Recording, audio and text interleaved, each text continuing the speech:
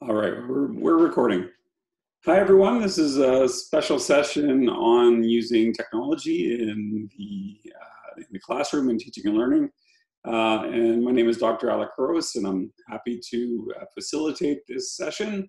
If you are actually there somewhere out there, could you just say hi in the chat so I know that I'm not talking to mystery people, that there's actually people here.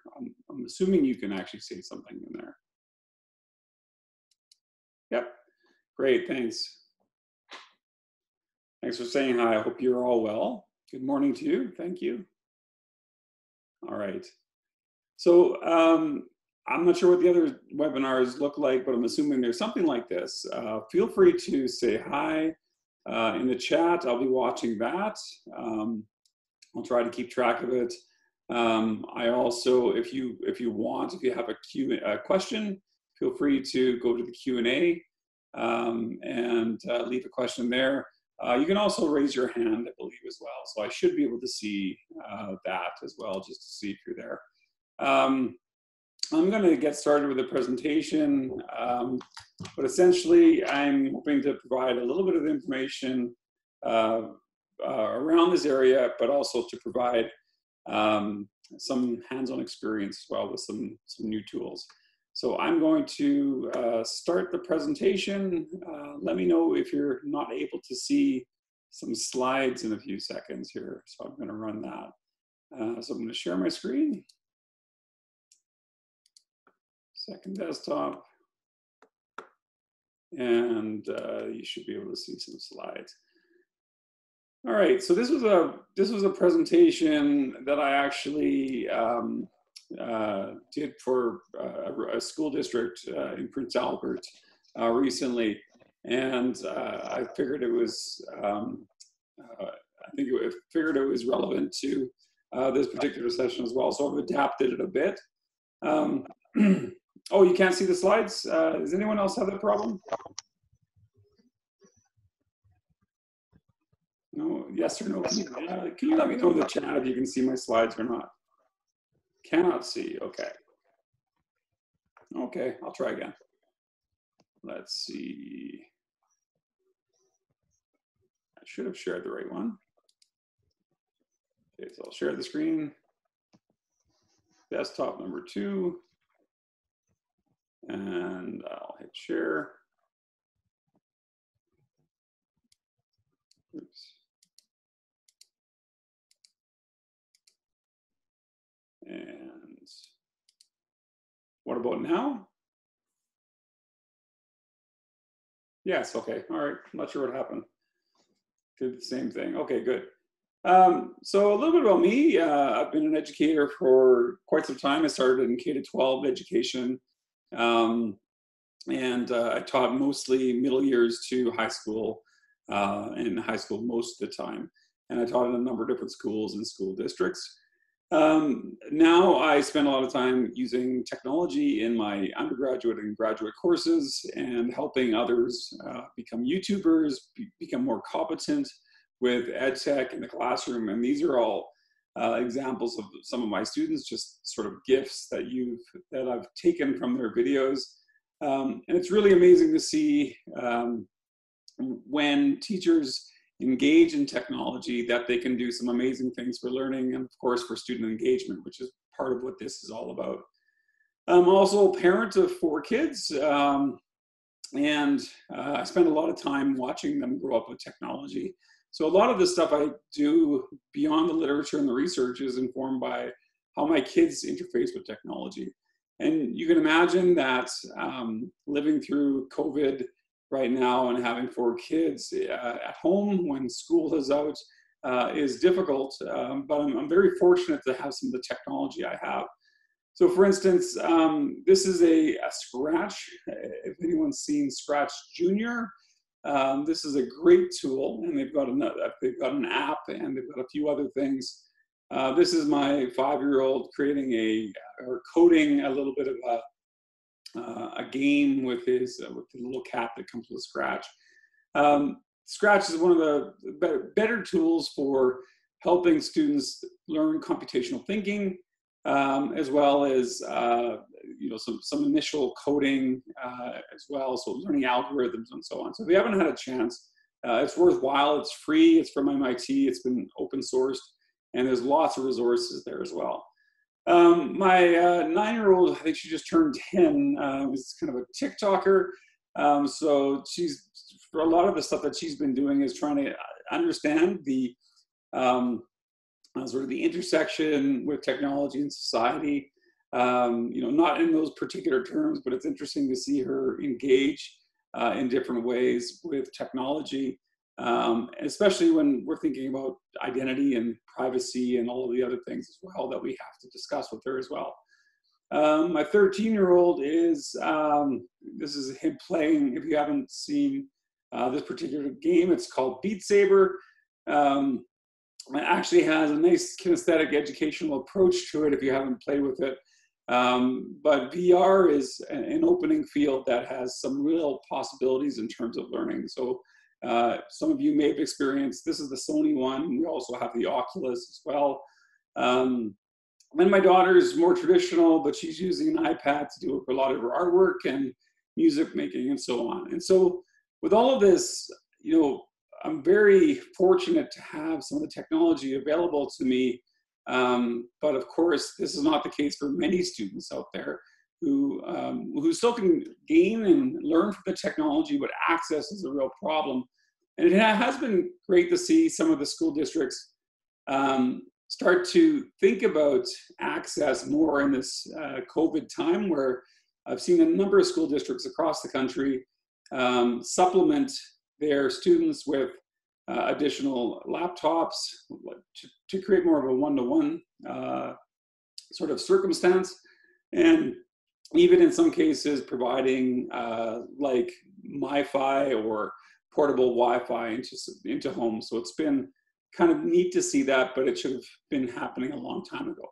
But that's something that you'll have to come up against, is that there's some immense and incredible technologies that you'll experience throughout your career, but getting them to students is always a difficult thing. So we're going to try to get through some things that should be accessible to most people with the bare minimum of having some sort of device. I'm not going to go through some of the COVID expectations, but what's interesting about this right now, I won't go through some of the possibilities because there has been some change in the guidance around what government may do. This is actually a teacher, Gord Winship from Ontario, who does some drawings of his classroom. This is his classroom right now.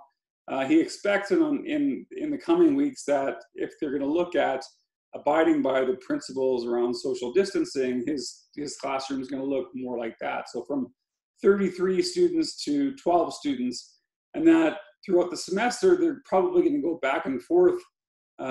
Some speculation on alternating days, if you're going to abide by this sort of thing.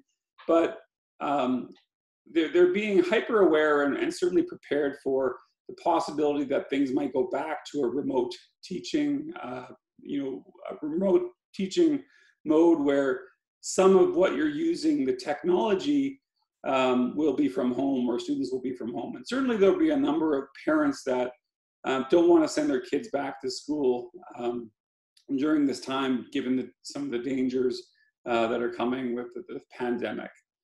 So what I'm hoping to give you is some promising practices around what you could be doing. These will apply not only to the regular face-to-face classroom, but a lot of the principles, I believe, are helpful with if you're going to go into a remote teaching mode. So for the most part, if you learn a lot of the technologies, you're going to also learn a lot of the flexibility that comes with using some of the technologies, especially around presence and engagement and so on.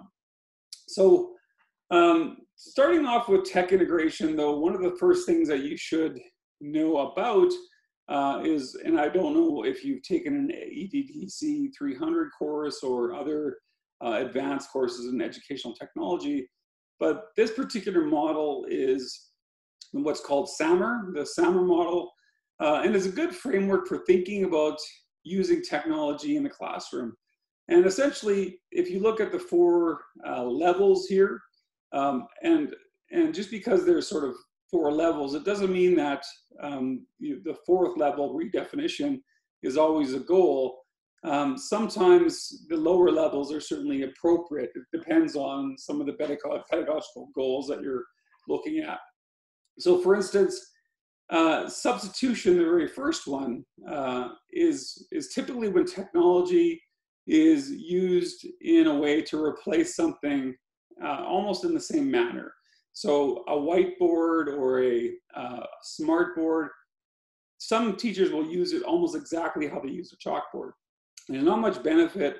And in fact, there's some disadvantage because you have to think about power, you have to learn some of the tools, you might have a technology hang up and so on. And so for the most part, some of these things aren't going to be much better.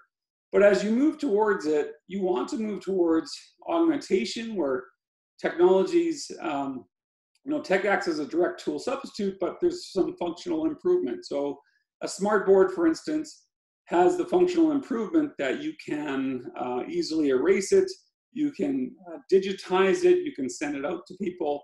And so that's when you see the augmentation of a similar technology. Then there's modification and redefinition, and this is where you get to a point where technology does something that's different, or you're able to do something different, something that you could now do if you couldn't do unless the technology existed. So I'll give you an example of that, a bit of a metaphorical example, I guess, but this is one for music. This is one of the first videos I saw on YouTube. This is back from 2006 when YouTube was fairly new, but I've kept this in the back of my mind because I think it's kind of a great example of technology augmenting or even redefining the talents and the abilities of an individual in this case. So this is amateur. I'll run the video. You should really hear it in a second. Essentially, what you have here is a guy who cannot play the drums, or you'll see piano in a second, but he's a really great video editor. And so what you have here is someone who is basically recording every time he hits a drum or cymbal, and then he feeds that into his video editing software and is able to make music that way. So this is what it looks like.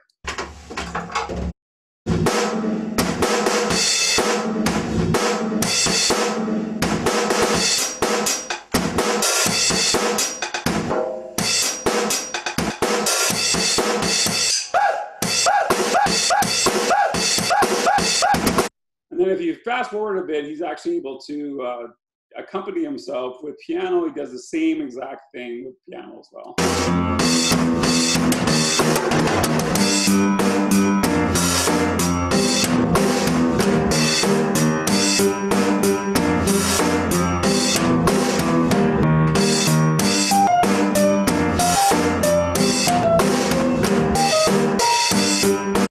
And as you go to near the end, what I like about this is he says, by and with, his name was Lassie Gertsen, all the sounds are the actual audio from the original videotape. No alterations have been made other than basic timeline editing.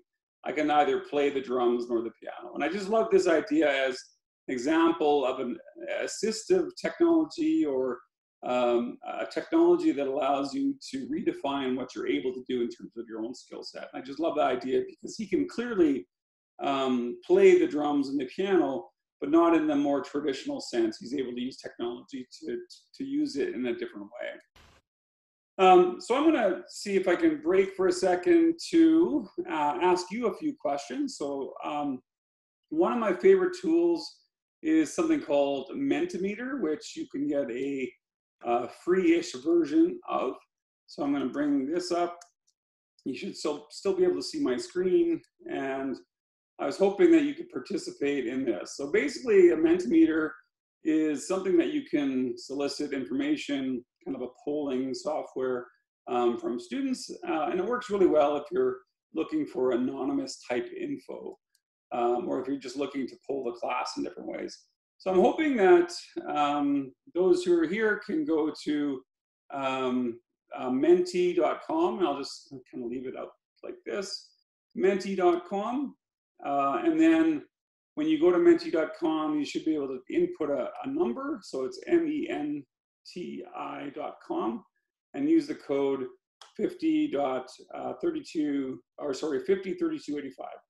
And when you get there, you should be able to see 3 blanks. And I'm just wondering, since I don't know much what your experience is with educational technology, what tools you may know, I'm wondering if you can provide some feedback. So go ahead and if you're there, feel free to provide some feedback. So Kahoot, Google Classroom, yeah, 2 very popular ones for sure.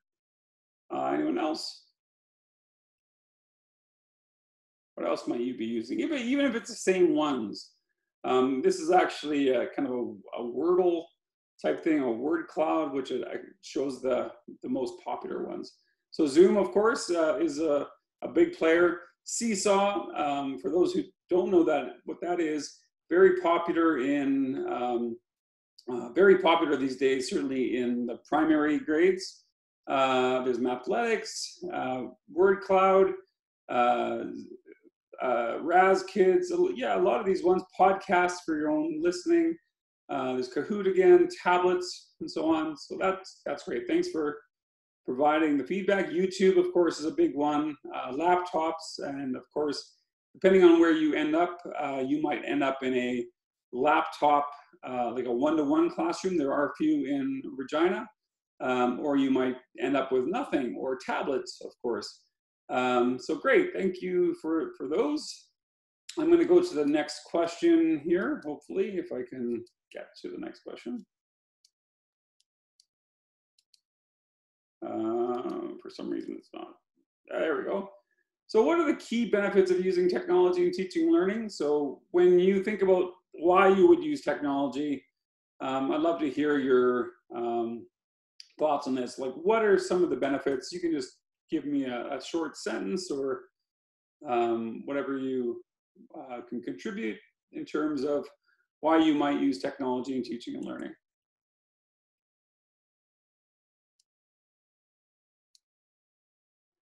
Connect the classroom and make learning accessible to all learners. Great point. Supporting individuals to achieve a higher level and zone of proximal development. Glad you got the technology, sort of the background, the theoretical background. Children more engaged. It's a way of the world now. Flexibility with remote learning, certainly. Better engagements we see can be used to support students' educational needs. And of course, thinking about differentiated instruction, it's quite good in that way. Can give different perspectives, more global, ability to help parents learn with their children. Accessible for students, and especially there's a number of assistive and accessible technologies. There's also a universal design for learning framework, which is could be a topic for another session. Teaching a generation, so it's what our students know. Their familiarity certainly is important with this.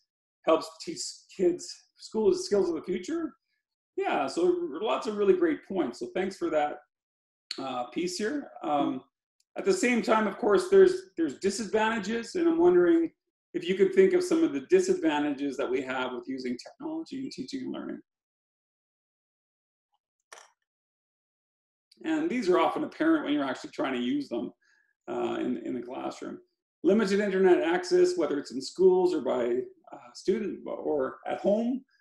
There's still a huge divide between rural schools, certainly even in First Nations communities, northern communities. We see a lot of limited internet access, inequitable, unequal access. This is certainly one of the big things that's been highlighted.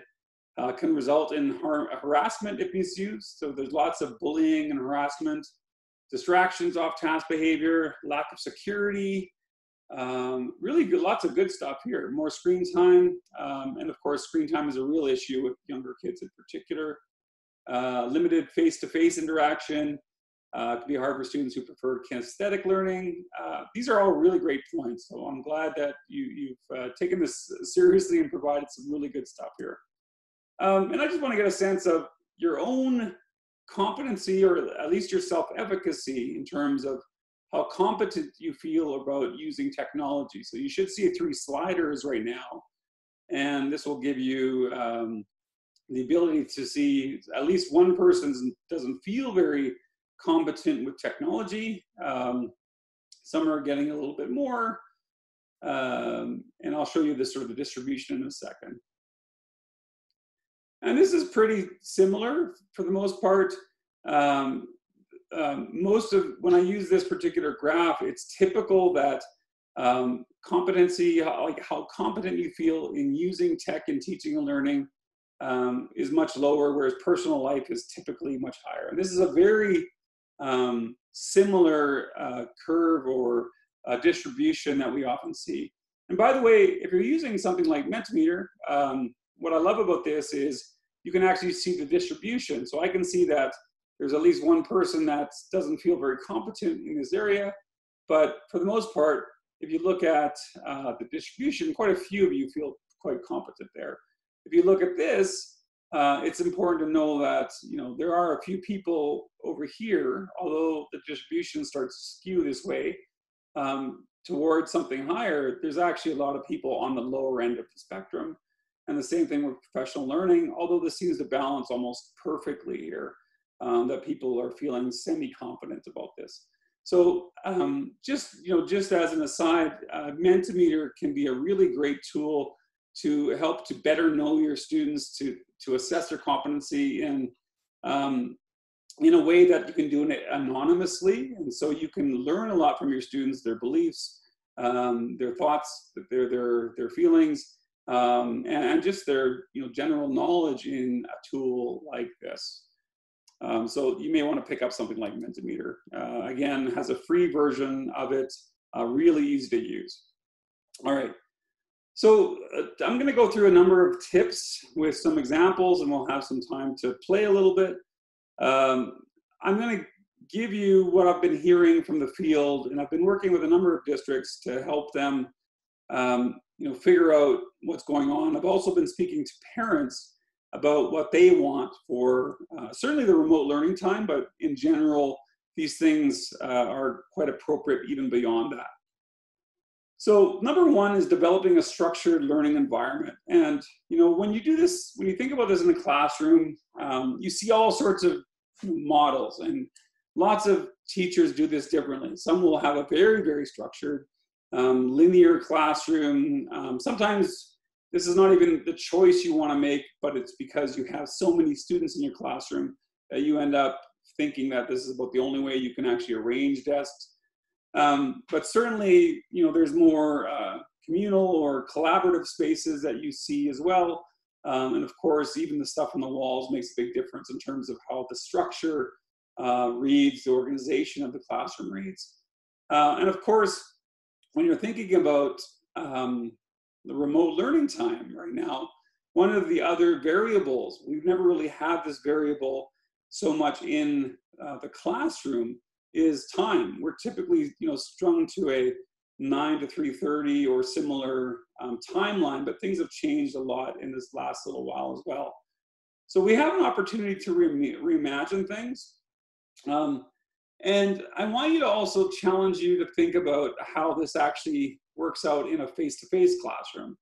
So for instance, a lot of what we've traditionally done in classrooms is about providing information, or kind of like what I'm doing right now is, first of all, it's synchronous, it's directed, but there's a lot of other things that you can do with asynchronous learning.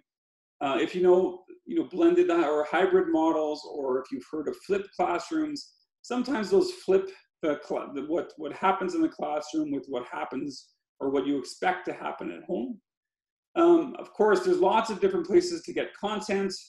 You're going to use the textbooks that you've been provided, but there's tons of really good open educational resources that are out there.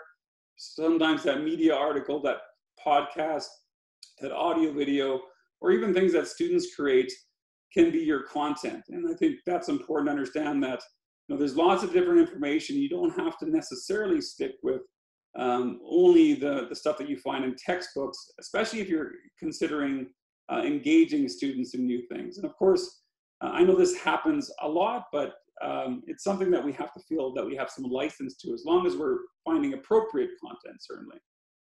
And then, of course, right now there's different instructional styles, and this comes from years of online learning in particular. There's lecture-driven approaches. There's more social and collaborative approaches, like constructivist approaches. Lots of different types we're seeing, certainly in the remote learning environment, but I won't spend too much time in there. I'm going to pass this for now. So when I mean structure, in an online example, there's lots of different ways you can do this.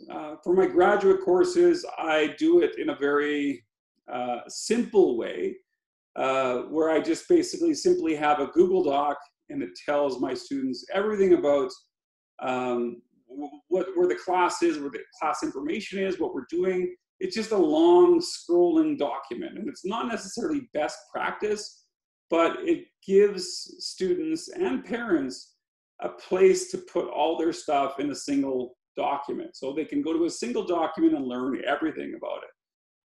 If you're in some school districts, you're going to use something that is a bit different, that also provides the same sort of level of organization, but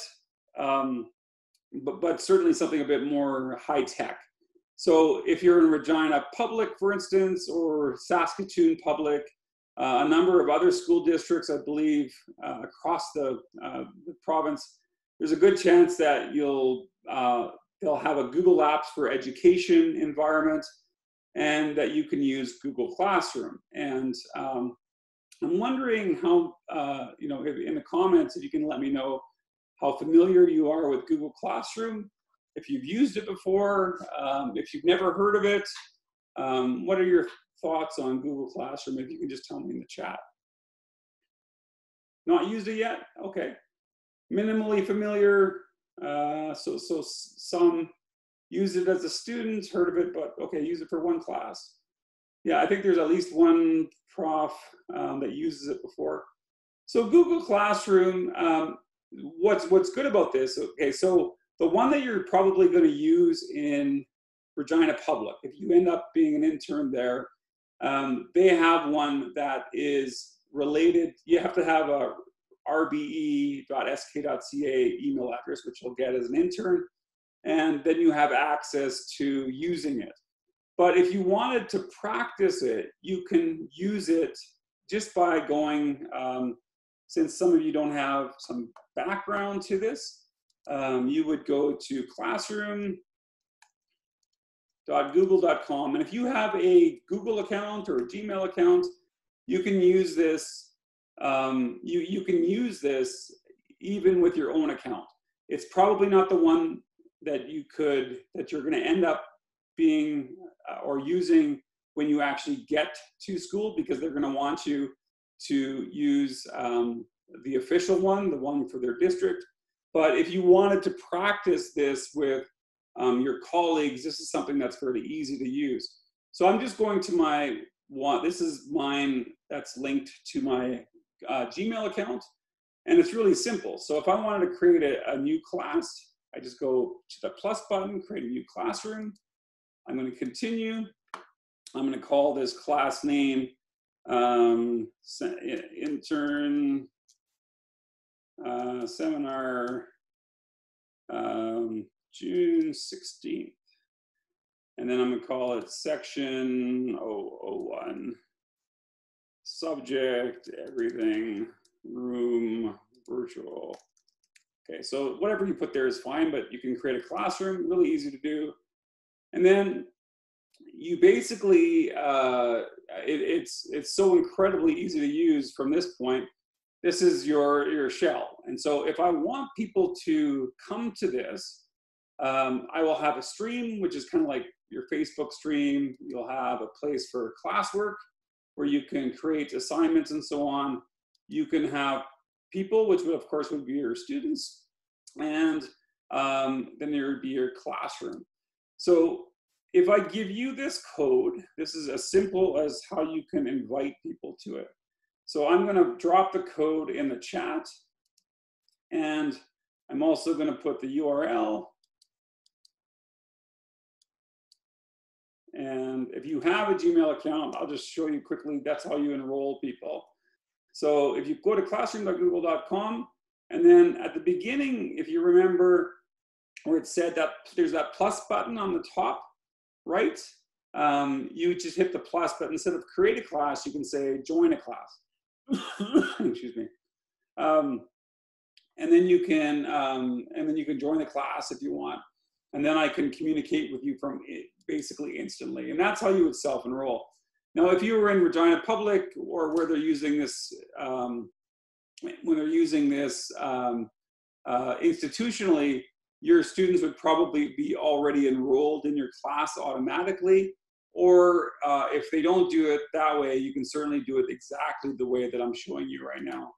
Has anyone been able to join, or do you feel like it? Just to show that it actually works. We won't spend much time here, but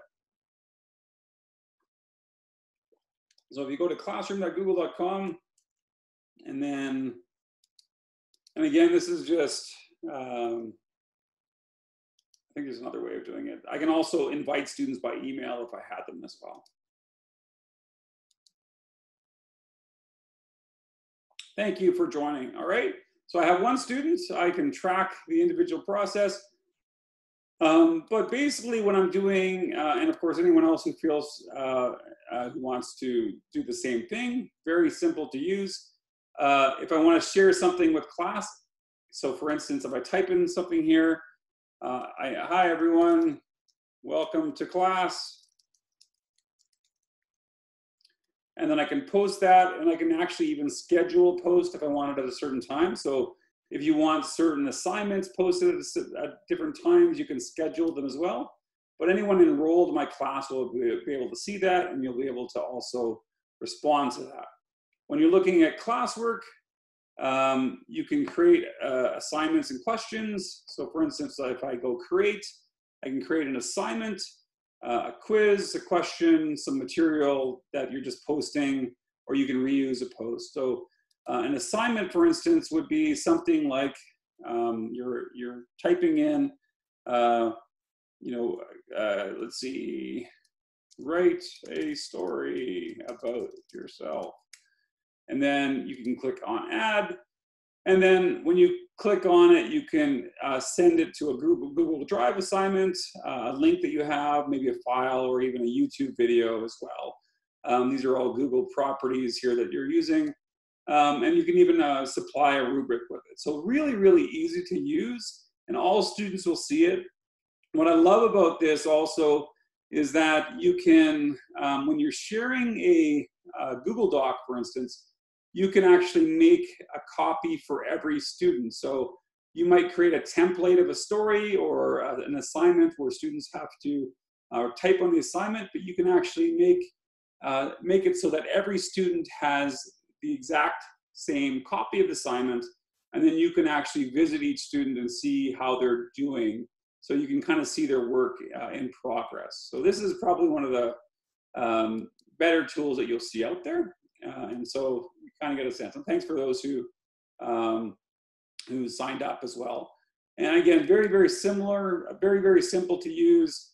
And once you're in there, it's very, quite easy. Now, that's, most of the public systems have Google Classroom. Others, is it better than Teams? Okay, and that's where we're getting to. So Google, of course, has Hangouts.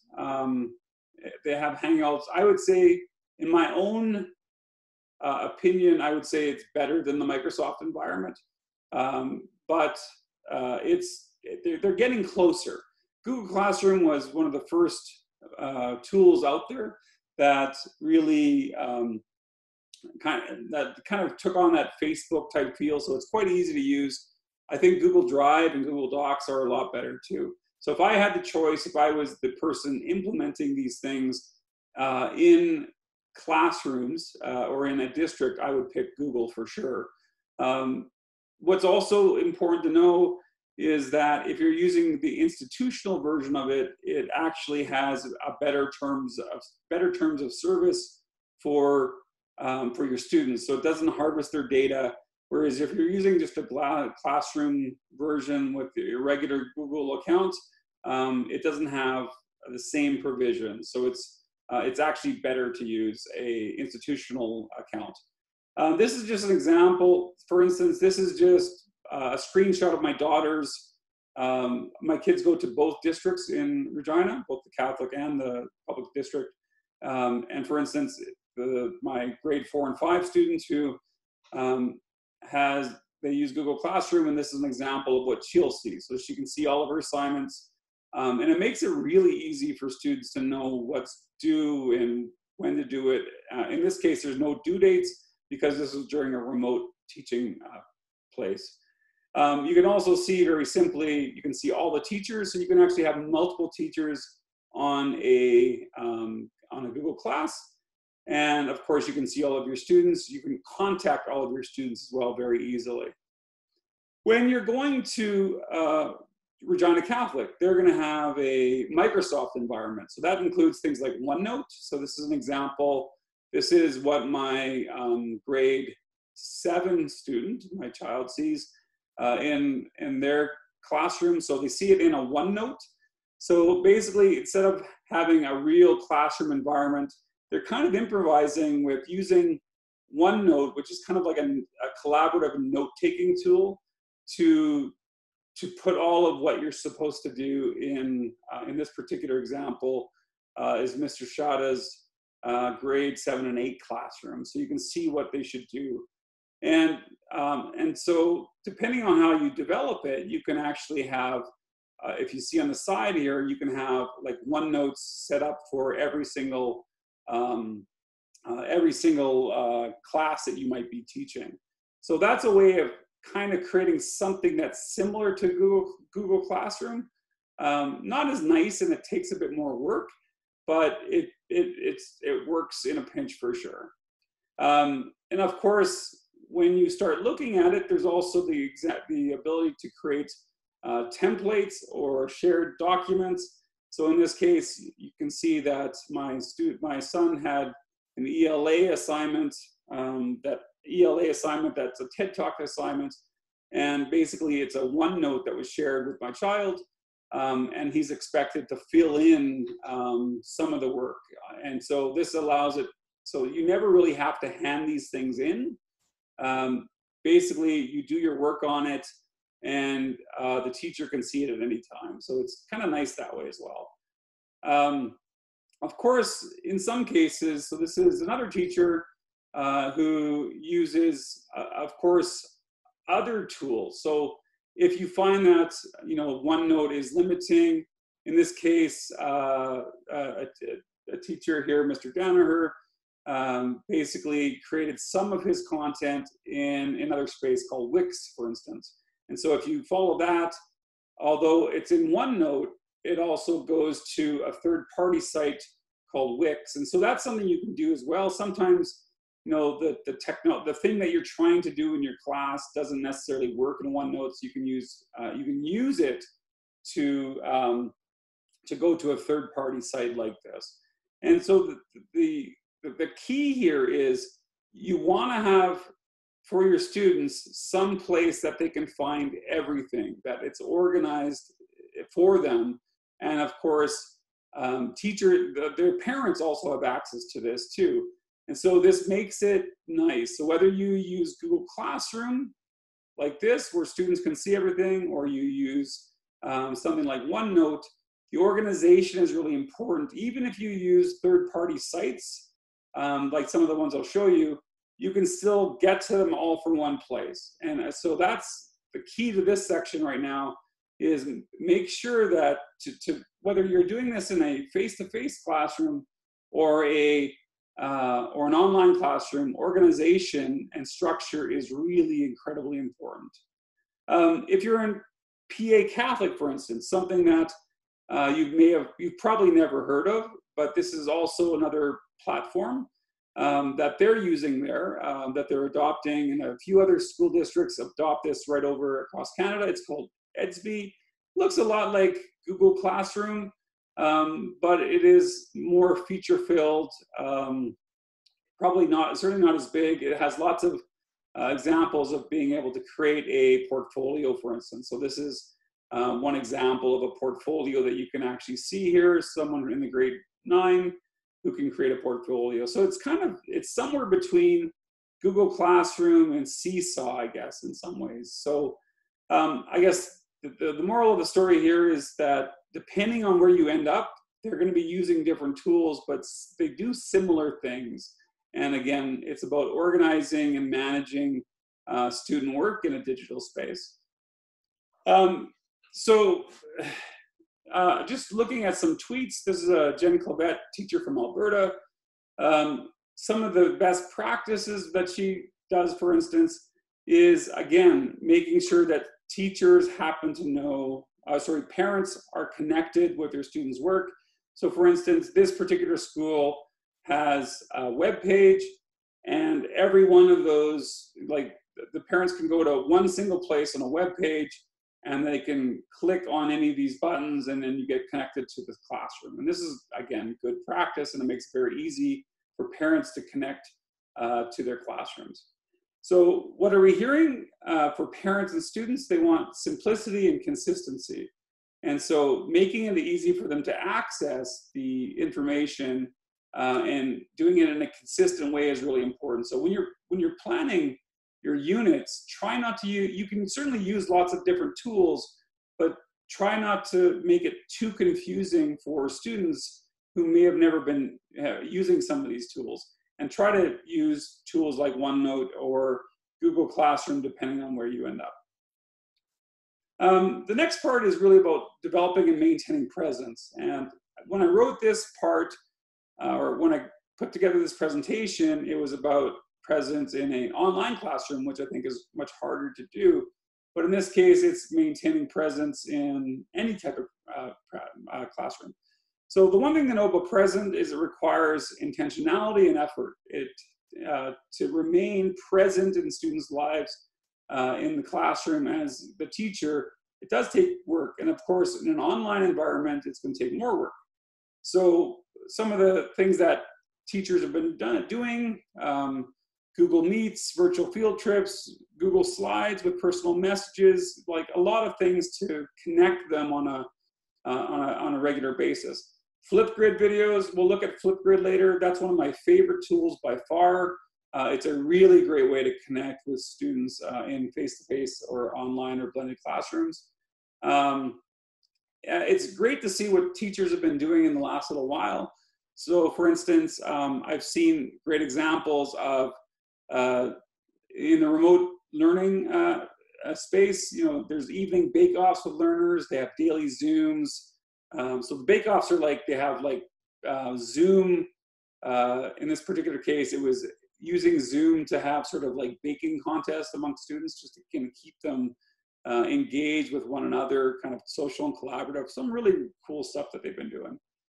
I think I'll just pass this and get into examples of what I've seen lately from Regina schools. So one of the things that's great about remote teaching, but also I think something that should stay over in when this is all done, is that we see some great examples of teacher and student participation. So this was a spirit challenge for Millikan School, and I really like the idea. So they put out 4 or 5 of these challenges, I believe. And this particular challenge was, I think, pandemic photos or pandemic scenes. And so you can see what the teachers did, and then they're expecting to hear back from students in their families to also provide kind of like a response to the pandemic photo challenge.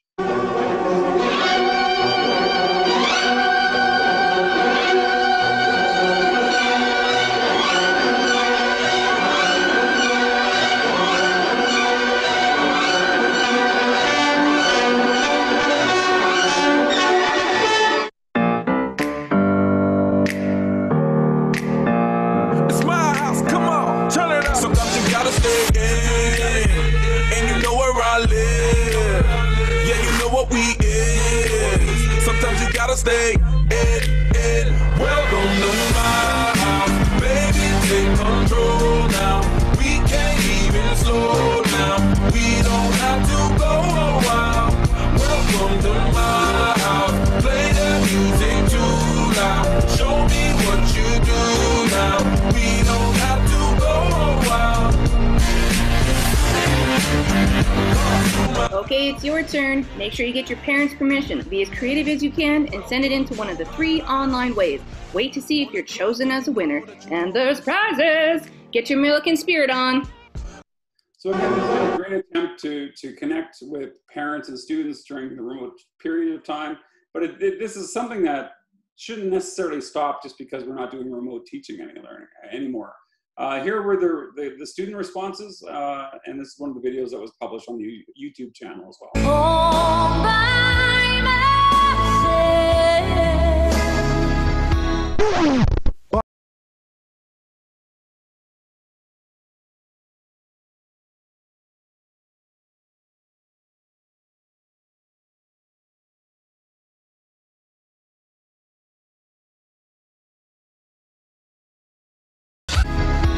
Don't wanna be. You're going to get the same sort of idea. So there's been a lot of great examples of that, again, to keep connected as students. What I've also really appreciated about this time is the sort of the emergence of teachers as content creators. In the past, we typically consume or use what our textbooks have or what we find on the internet, but to maintain presence and engagement, a lot of teachers are going out of their way to do better with what they can create for their classrooms. So for instance, this is Britt, I think her last name is McGoo now, who was just using YouTube to read with her students. So I'll give you an example, a quick example of this. So for the early classroom childhood, or early childhood classroom, this is a good example of daily reading that you can engage with students.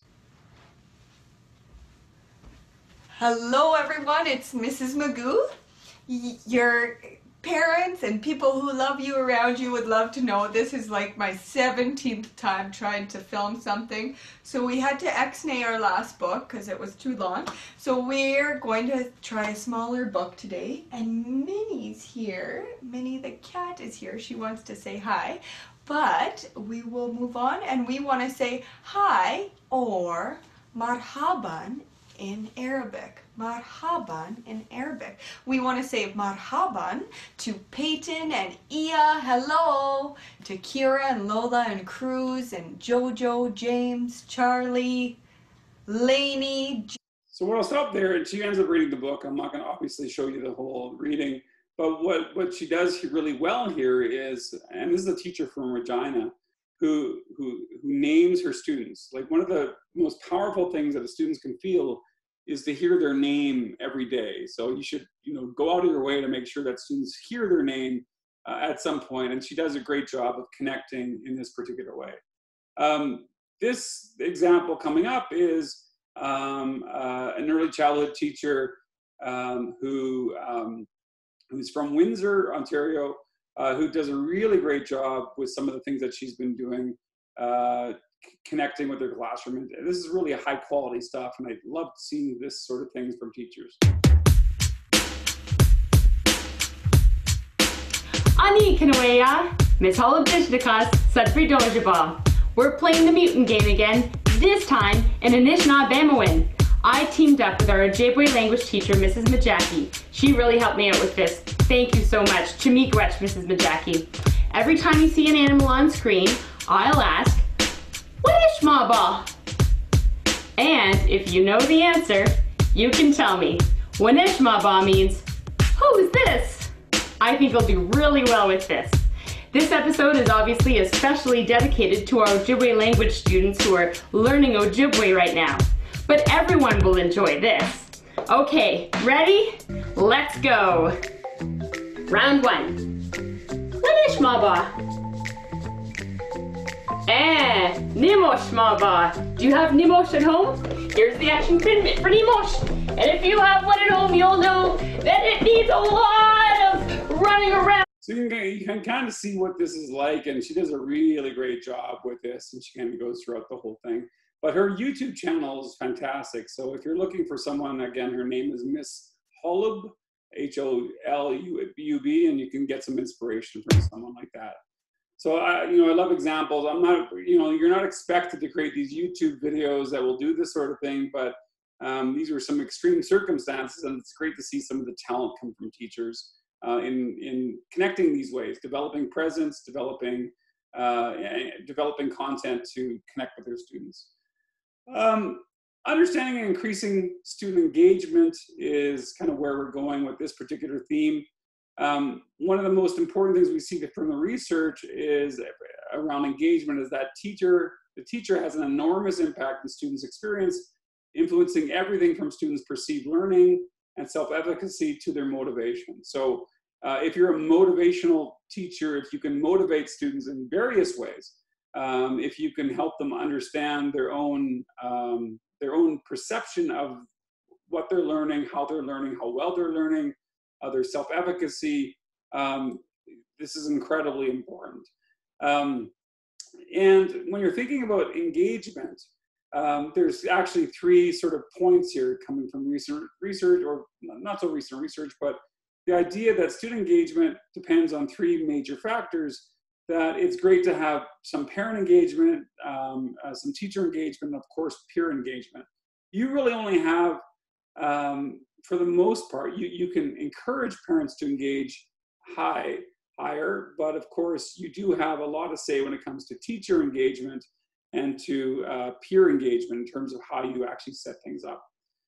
So, doing things and offline or online can be, all sorts of things that can be shared within the community of peers as well as by parents. So for instance, if you don't know of these things, there's a great site called Exploring by the Seat of Your Pants, which actually has lots of live interactions with different offices and museums and so on.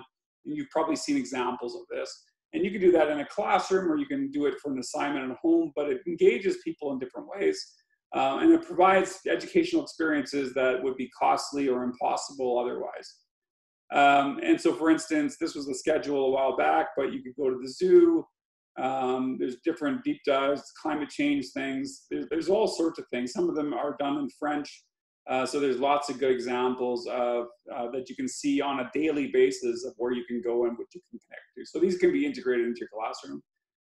If you're in the Google environment, and if you want to do some VR stuff, you can actually get little kits, the cardboard kits for VR, and you can go into some live expeditions, and these are kind of cool as well. So if you look up Google Expeditions, that's where you can find lots of different examples of experiential augmented learning experiences.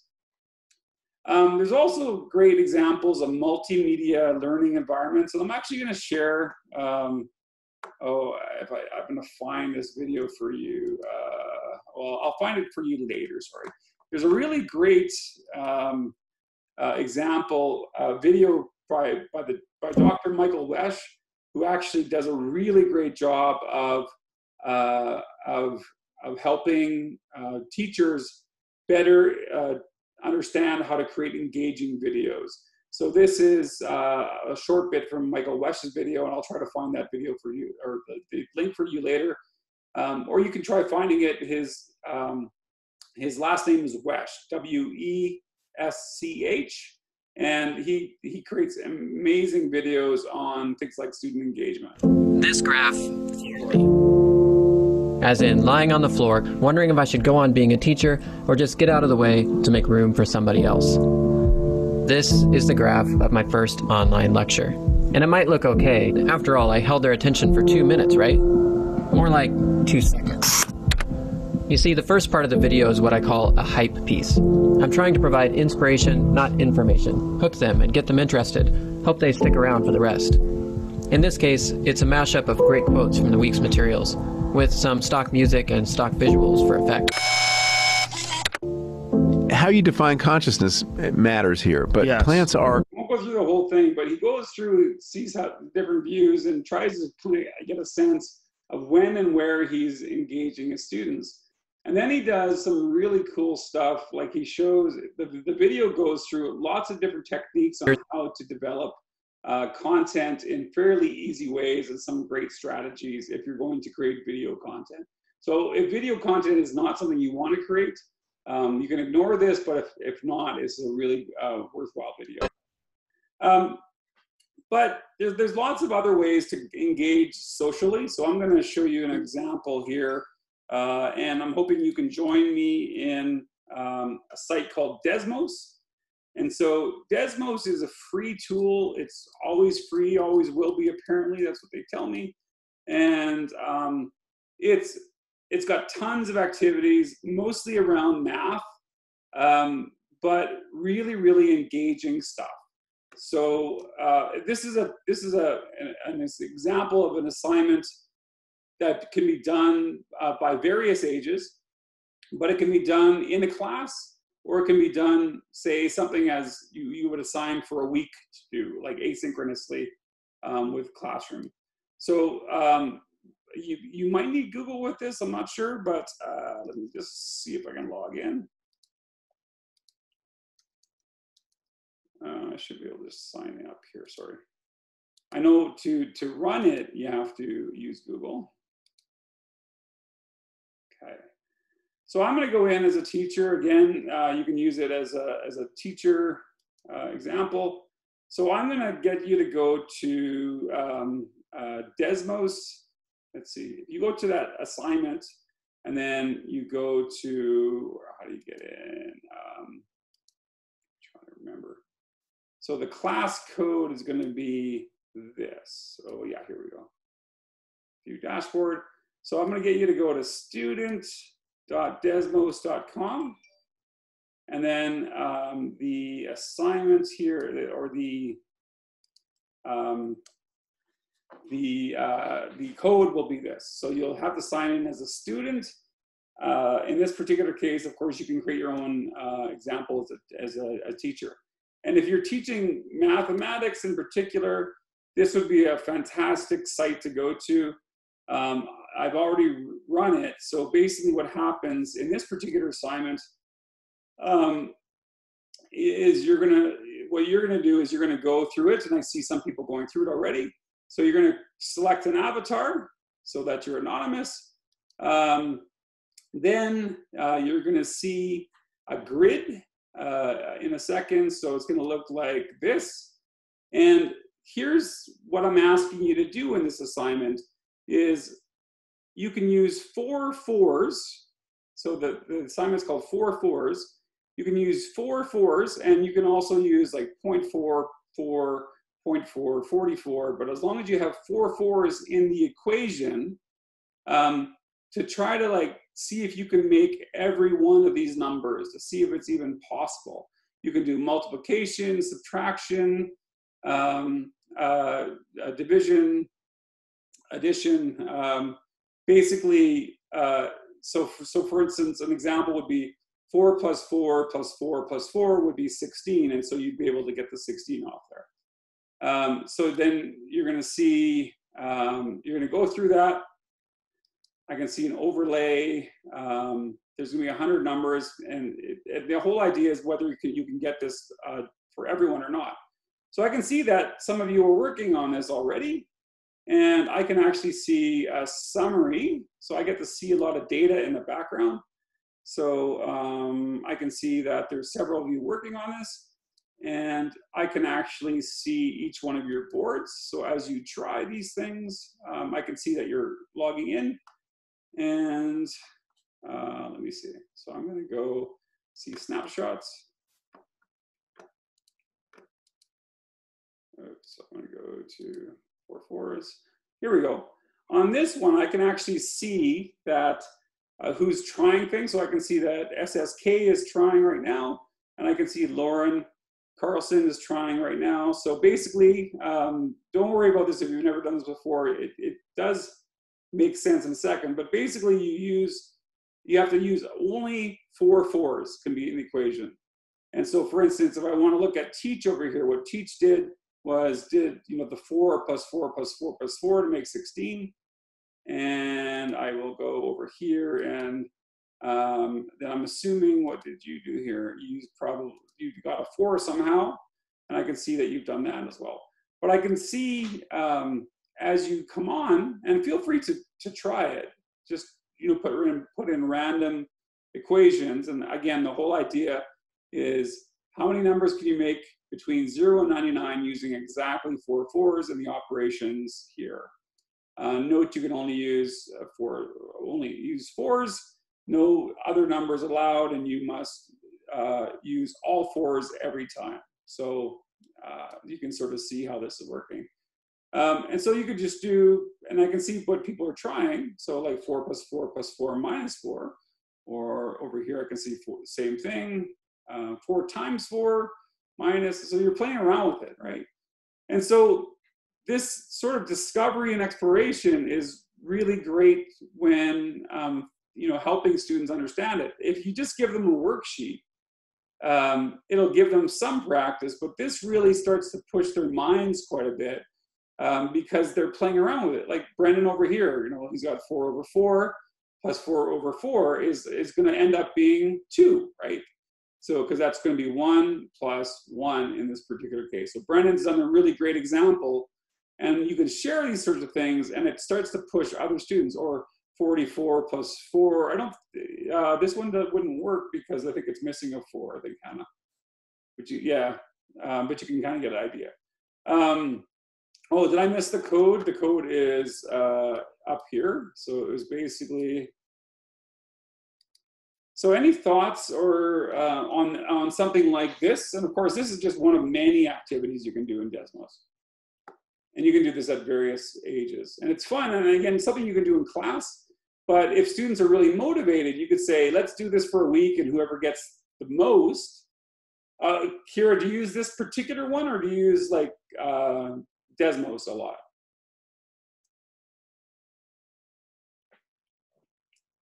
Yeah, for sure. Yeah, it's good. Yeah, I like this a lot. Sorry, I read your comment wrong.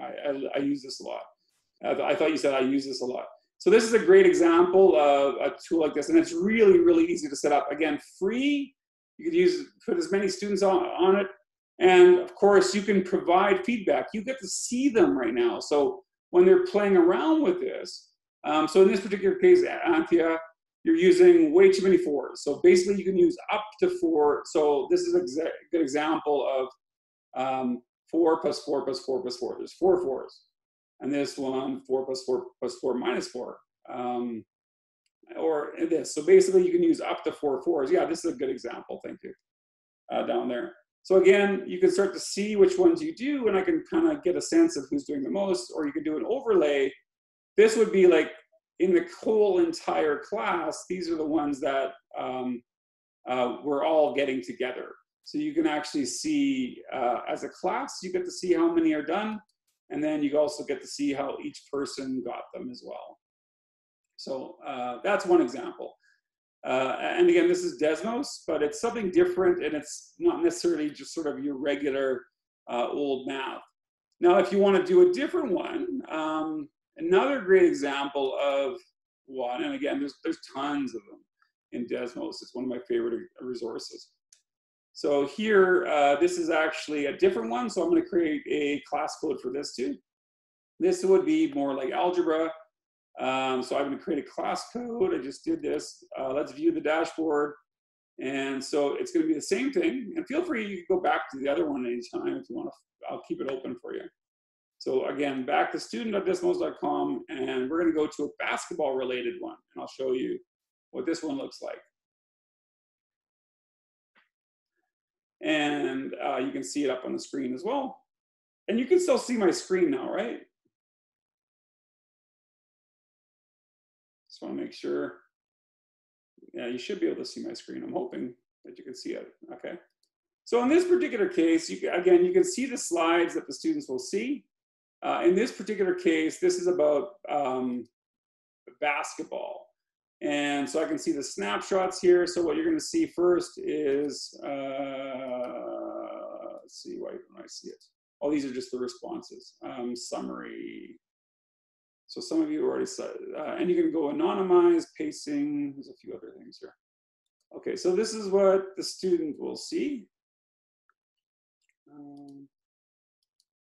Okay, so what you're going to see here is basically you're going to learn, you're going to see different examples of the, you're going to see different examples of whether or not the ball will hit the hoop. So there's different examples. You can kind of estimate there of when the ball will hit the hoop. And then at the same time, you get to understand sort of the bigger concepts around this. So some of you may get this right away, that you're in the math area and you have no problem with this, but this is just a really great way of visualizing math in a different way and actually participating. So I can see, again, I can see the summaries from students, and some of you are doing well. Some math people might be here for sure. And you can see how this is working. I can see you actually working through the different slides and working through the different spaces here. Some of you have passed them and so on. Again, you can see the teacher and you can see the students' ones. And it's just it's a nice example of an activity that gives you video and feedback mechanisms. And for me, I get to keep track of all of your work in one screen. So I can see, if I wanted to see how each student is doing, I could just click on here and I can see what you've done and what your work is on each particular layer. So I can get a sense of that. Again, really easy to use. So Desmos is a tool you might want to look at. Of course, I've got a ton of other ones to look at through, so I'll give you other examples of that. Here's one from the ELA classroom.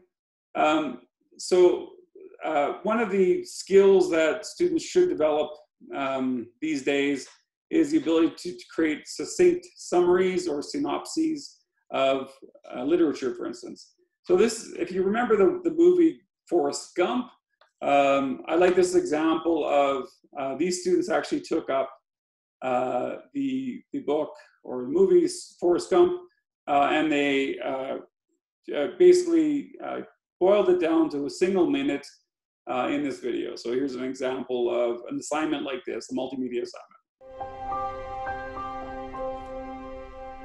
I'm going to tell you the story of my life, because I'm simple. When I was young, I had to wear special shoes, and I met a girl called Jenny, and through some miracle, I didn't need my special shoes no more. I ran so well, I played football. I got to meet the President of the United States. Then Jenny came back, but she left again. Then I went to Vietnam, and I met Lieutenant Dan. Unfortunately, my bestest good friend Bubba died. I promised him that I'd be the captain of a shrimp boat, and I got good at ping pong, and I went to China. Then I was a shrimp boat captain with Lieutenant Dan, and then I had to go back home because my mama died. Then Jenny came back, but she left again. Then I went for a long run. People followed me. Then Jenny told me that I was a daddy, so we got married. Then Jenny died. Then little Forrest went off for his first day of school. Life is like a box of chocolates.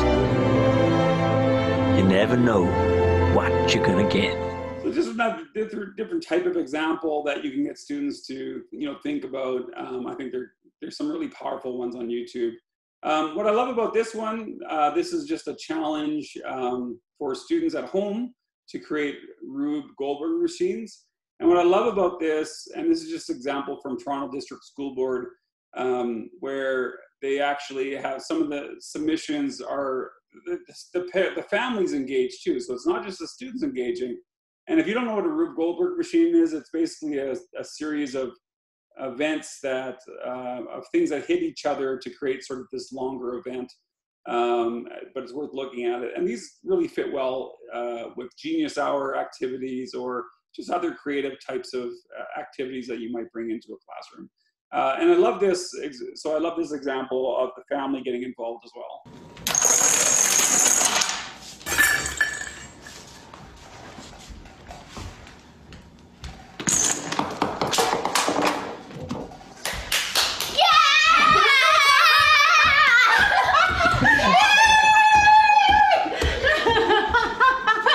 Nice. You don't often see that. Like no one actually cheers after like a math worksheet or something like that. So it's, so keeping them creative, getting students and parents involved, I think is a really great way of going ahead with this.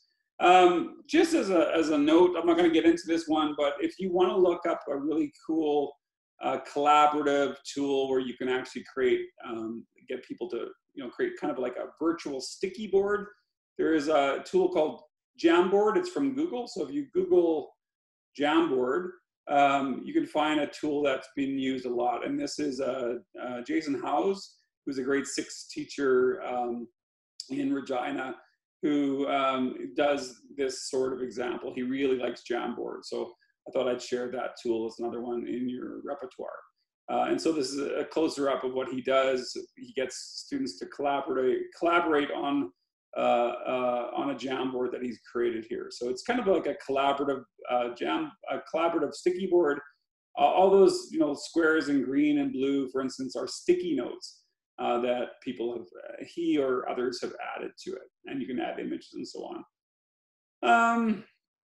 I'll get past some of this. Other collaborative challenges. I won't show them all.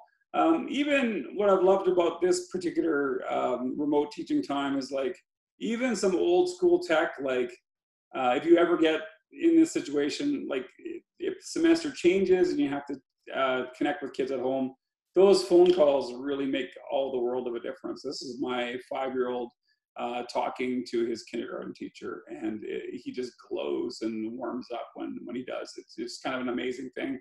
He doesn't talk to anyone else on the phone. Seriously, he doesn't have the patience. But when his his teacher calls, it's a whole different thing. So you can really tell that he's got a strong connection with her and adores her. Then there's let's see. I'm going to do leverage multimedia for instruction. This is back to math a little bit as well. I'm going to show a couple of examples. One of the people you should look out for is a guy by the name of Dan Meyer, and Dan Meyer does some really great stuff around, he actually works at Desmos now, but he was a California award-winning math teacher who did some real great stuff. And one of the things, I'm not sure if he invented this, but he certainly championed it, is this it's called 3-act math. It's kind of like a concept for teaching math lessons. And the problem with math instruction in many cases, and your math profs can tell you a lot, can do this a lot better. And I'm not the one who's the expert here, but I have the technology side of it. But a lot of what we see in classical math programs is it's not very motivating, and we just give students the formulas without really discussing why we're giving them the formulas, or even getting them to be inquisitive. So this is an example of what's called 3-act math, and there's lots of good examples of 3-act math problems. If you Google it, you'll find a whole database of it. So in this case, what he does in the first part of the lesson is he finds videos, and there's actually tons of these on YouTube that have been done through 3-act math. In this case, he just simply has a video of this penny stack. And then what he does is, as a teacher, will ask questions like, or students will ask questions about, how many pennies are in there, and they speculate. And he asks questions like, what is the lowest number that it could possibly be? Or what is the highest number that it could possibly be? And so they speculate on this, and they try to get a sense of this, and they come up with good guesses and estimates and so on. And then the second part of the act, I guess the second part of the lesson is Act 2. This is where you start to give some details about what they're seeing now. So you give them 40 by 40 stacks. Each stack has 13 pennies, like the details are coming in. And you can give them speculation or specifications on this. Some of this information is going to be extraneous. And then it's not till Act 3 that you actually give them the formula. So it's lots of time spent creating curiosity and creating inquisitive kids and asking questions. And it's not until later that you actually bring them the formula. And this is a really kind of a good rule of thumb in many math lessons. Other tools that I think are used a lot in classrooms, certainly about right now, are anything related to screencasting. Some of the ones that you can buy, of course, and sometimes they have better deals for schools, but Explain Everything is a common one. It works on the iPhone or iPad. Edu-Creations, again, a lot of these ones you have to pay for.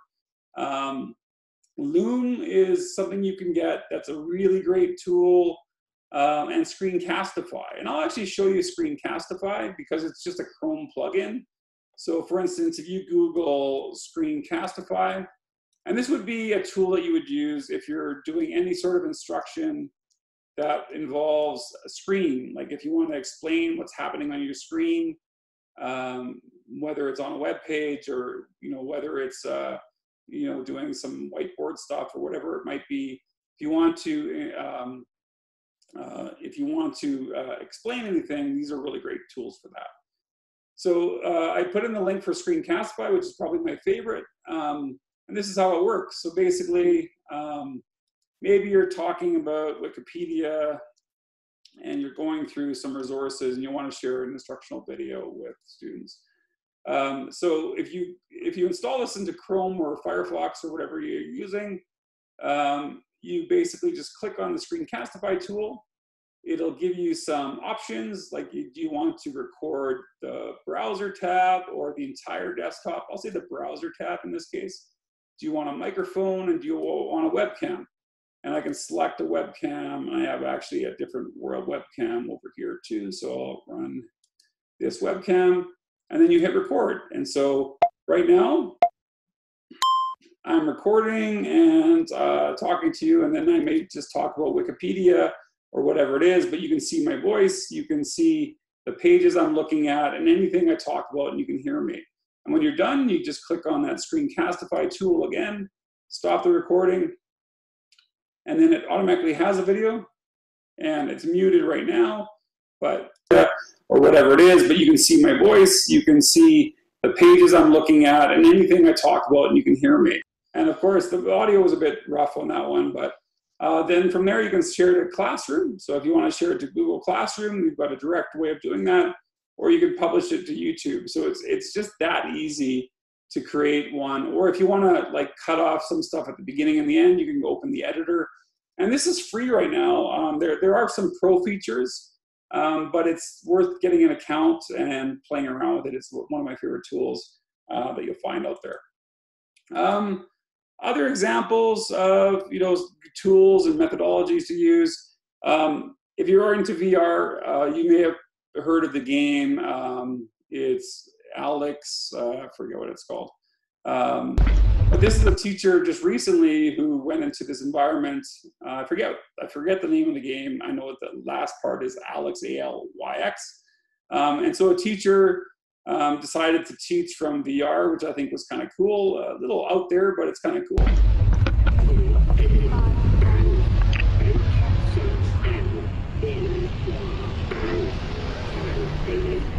Okay, good afternoon, everyone. Welcome to our lesson 18 math video. This is actually. I want to fast forward a bit. But you can see what he's doing there. He's created sort of a virtual whiteboard. I think it's called Half-Life, sorry. So we should have a quick review of them. And let me tell you about each of them. I'm really sad that I'm missing my marker. I can't just go buy a new one these days. Oh, he's looking for his marker. This angle. And let me see if I can do it. They don't have to be like this angle. No, I won't go through the whole thing. And this would be more rare and more of a novelty, but kind of a cool example of a new technologies to do something a bit different. There's lots of really great stuff in Minecraft. Minecraft in education is big, so if you ever want to think about that. Sure. Lots of great examples of Minecraft as well.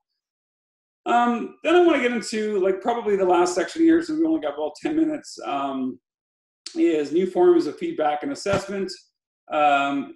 So, the types of assessment that you know about, for the most part, the quick rule of thumb is when you're giving feedback, lots of feedback matters. And timely feedback matters.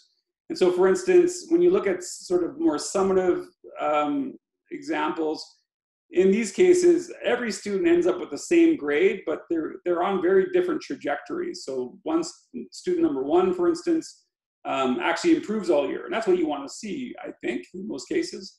Number two actually started really, strong, and then she ended up doing poorly. And so that's probably more on the negative side. One is remaining consistent. Number four is she failed a few times and then she ended up doing well. But the numbers don't tell you a whole lot, and the feedback, the formative assessment matters a lot.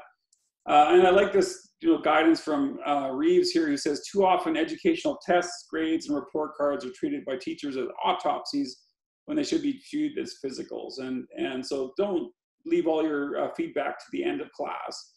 And certainly one of the most important parts of formative assessment is that that the data that we get helps to shape our instructional decisions. So use assessment in that way, not just to inform students, but also to inform you as a teacher as to what you could be doing differently, how you could be teaching differently, how you can cover different areas differently.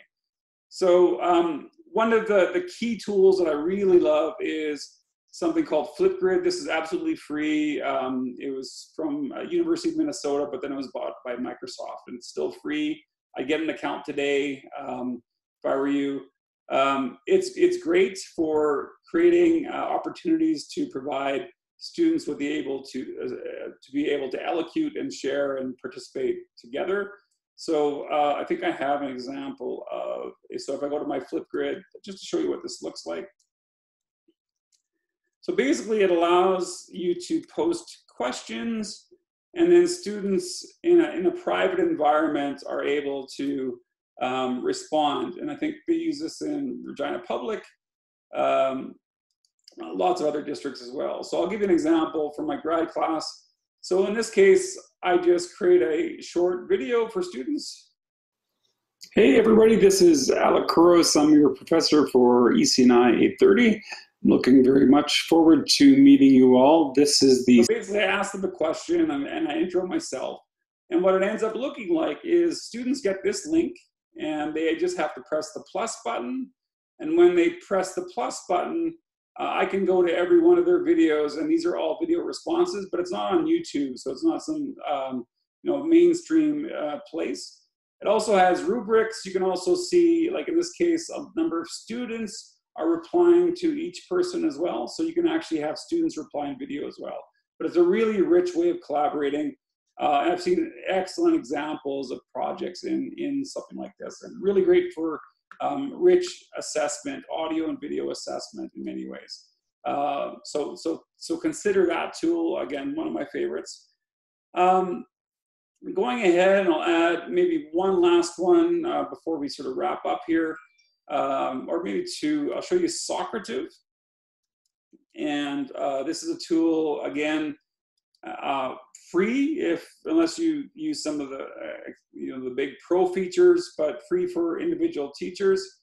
Let's do a quiz, and this is a great tool for quizzes. And we'll do, say, a treaty ed quiz. Here's an example. I'll give you instant feedback. Start. And so in this case, what I'm going to get you to do is, if you go to Socrative.com, so just go to Socrative.com, and there should be a student place to sign up as a student, or when you go into, when you go to login, it'll actually say student login, and then type in 95209. And then once you do that, you should be able to get into the quiz that I'm running right now. So I'll go back to where I was. Here we go, Socrative.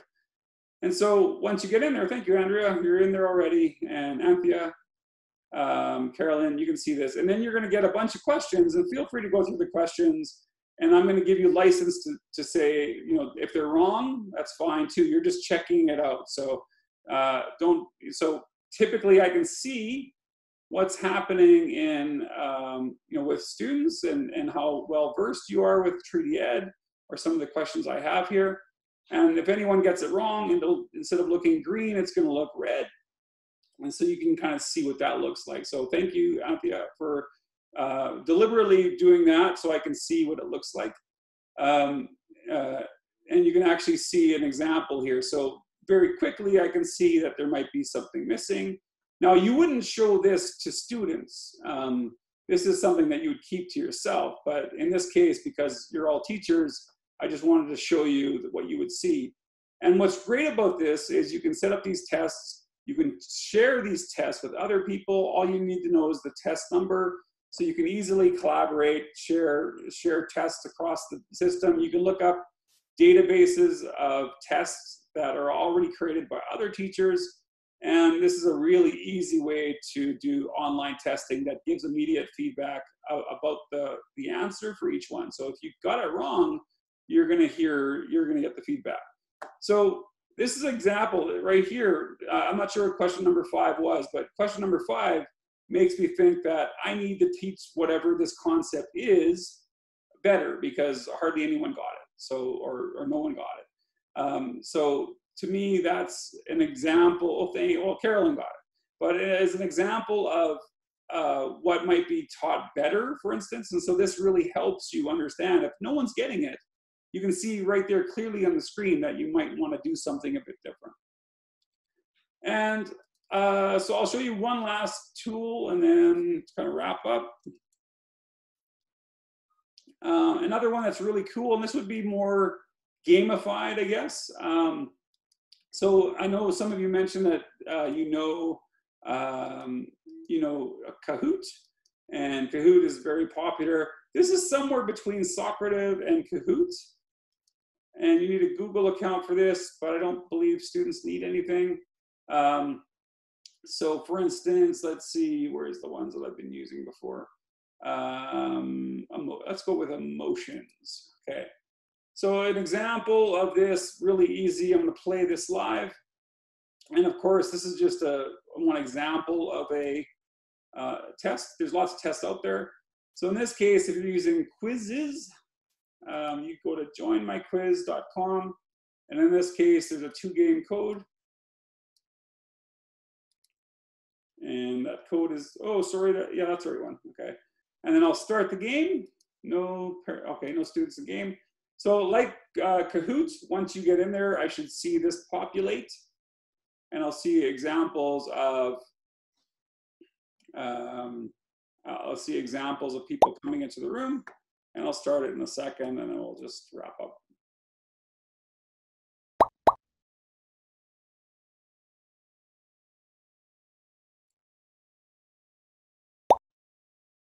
All right.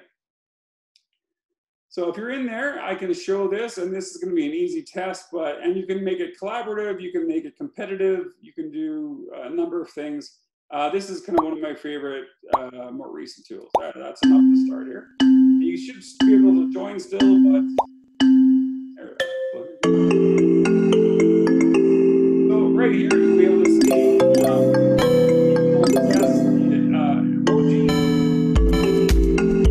And this is just one of many quizzes you can join for free.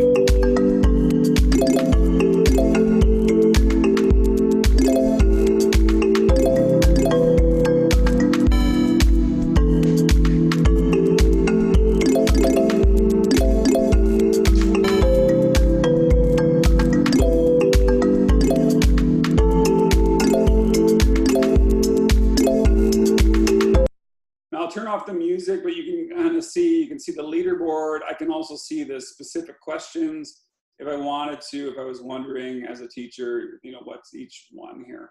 So you get an idea, but these are great if you're looking at social and emotional learning or just internet trivia. This would be a good quiz for that. But of course, there's tons of quizzes that are available that you can see by search. You can look ones that are very specific to subject or topic, and they're already created. Of course, you want to check them for compatibility with the curriculum you're teaching and for accuracy, because anyone can create these. and they could be wrong. And so you want to make sure that you are, and of course you can create your own, but it gives you an idea. Now there's different orientations. You can create, again, teams, more game-based. You can get rid of the competitive piece and make it more like Socrative, but that's just one example. Anyway, thanks everyone. I know, thanks Ashley, if you had to go already. It's 11:30. Just want to leave you with this last minute idea. Throughout your career, you're going to see technology and pedagogy, but what I wanted to show you is just remember that the humanity, the connections are really, really important things. So feel free to go if you need to. I'm going to answer whatever questions you have. I see Tracy has a question around Moodle. Moodle is okay. Moodle is used mostly in the university environment, but some schools use it. If you're teaching for instance, DLC, which is the Distance Learning Consortium. Thanks, Cynthia. They actually use it for their online courses. It's good, but it's exactly what UR Courses is. UR Courses is actually Moodle. It's just a little bit old school. It's not so multimedia rich, but you can make it good if you connect to things outside of Moodle. You can make it more exciting with all these tools. So if you're stuck in a district that uses Moodle, or if you're in a district that uses Moodle, I think Yorkton, Great Spirit Youth School Division used to use it. You can make it all right. It's not perfect, but it does give you the basic organization for a course. And what I do like about Moodle is it's absolutely free. It's open source. So it's kind of a cool tool for that. Anyway, any other questions? This will be available. I can also provide a link to some resources as well. Yeah, I can give you all the resources. So what I'll do is I'll send the organizer Jill a link with all the resources and a bunch of other ones that you might want to try as well. So I'll make sure that they get there. And if you have any other questions for me, feel free to, at any time, email me. Easiest way to get a hold of me is koros@gmail.com. And best of luck to you in the internship. And if you need some help from me during your internship, feel free to give me a call, like an email, and I'll try to set you up. And I wish you all the best. Internship is an amazing experience. It's gonna be a tough year for you, but you're gonna do well, and you're gonna have a great experience, and I'm sure you'll be in the classroom in no time. So thanks for being part of our program, and best of luck to you. And again, I'll stay around for any questions if you have any.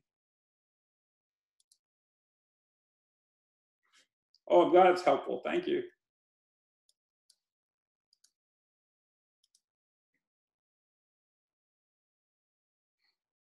All right, I'm going to end the recording.